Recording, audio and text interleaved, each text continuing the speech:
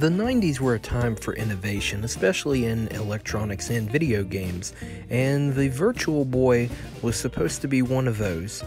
But some things went wrong, there was a lot of missteps, and the question remains, why exactly did it fail?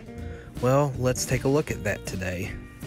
The Virtual Boy was released in July 1995 in Japan, and less than a month later in the United States in August 1995.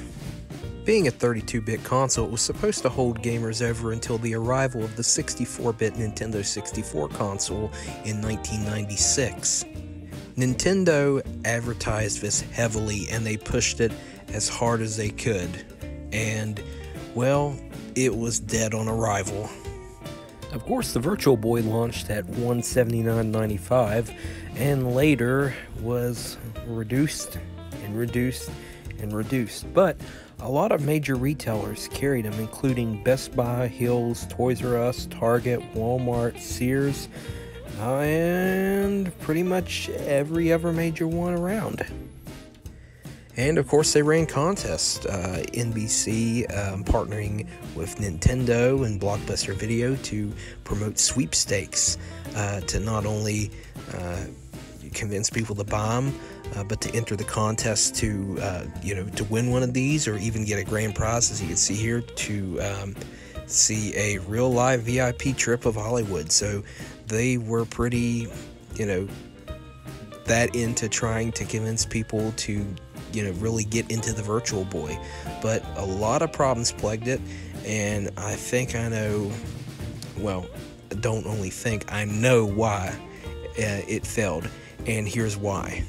The first fatal flaw of the Virtual Boy, which pretty much caused it to fail, was the display itself.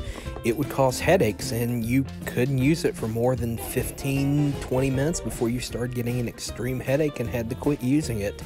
And of course, another reason is the display. It wasn't in color, it just showed red. Just red. Another was basically the power source itself, which the Virtual Boy took 6 AA batteries to work. And, well, you could substitute it for a power adapter, but, do you really have to? I mean, it should have been in the first place, but if you're going to actually wear the thing, whoa, so much, yeah. Of course, on a positive note, the Virtual Boy controller did later inspire the look and the feel of the Nintendo 64 controller, which, if you can call that positive, because some people hate the 64 controller and others love it. And another one was the whole portability of the thing. Of course, they sold a set where you could actually wear it on your head and walk around and play it, but of course you would run into walls. Well, that's still a problem today with modern VR, which is slowly becoming popular and has been since at least 2013. And of course, to play it, if you didn't have the thing that went on your head to hold it to your head, you had to lean over to play it on a table using this little stand. And that definitely caused a lot of neck injuries. So, all in all, the Virtual Boy is a cautionary tale of what you can and what you can't do. Of course, the world was not ready for VR, and VR was very popular, especially in science fiction in the 1990s. Well, especially the early to mid-1990s.